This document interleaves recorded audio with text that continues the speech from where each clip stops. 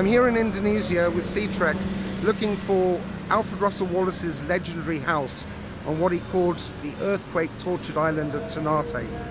After doing quite a lot of research, I'm pretty sure I found the location, though the house is no longer there. There's only modern buildings.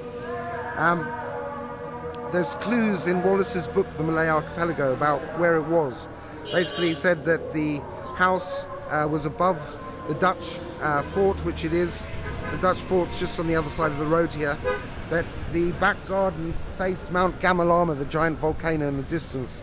That the Sultan's palace was half a mile in that direction, which it is. And that the market was about 5 minutes walk away, which it is.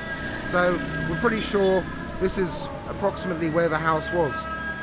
Wallace rented this house for 3 years and used it as his base for amazing, intrepid expeditions to places like New Guinea in search of birds of paradise and other specimens, both for his own private study and for sale.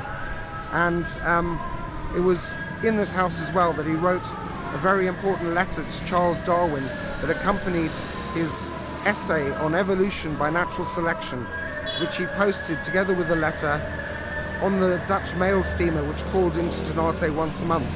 And it arrived in Darwin's home in Kent in early 1858. And when Darwin opened the package, read the letter, realized that Wallace had basically scooped him. He had been sitting on the theory of natural selection for 20 years but hadn't published anything. And now he had in his hands an essay describing what he called his theory. But that's another story.